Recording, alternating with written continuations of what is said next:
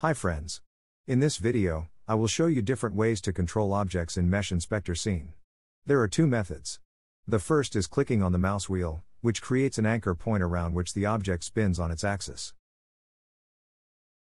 The second is the right mouse button, which allows us to move the object along different axes in the scene.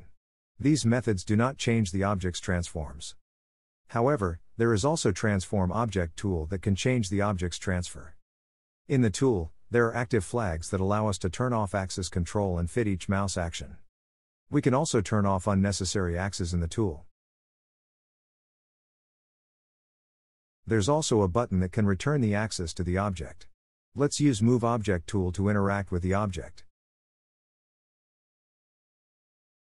When interacting with the object, we can see changes to the object's transform in the scene side transform block.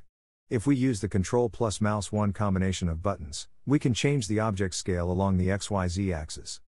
Thank you for watching. Bye.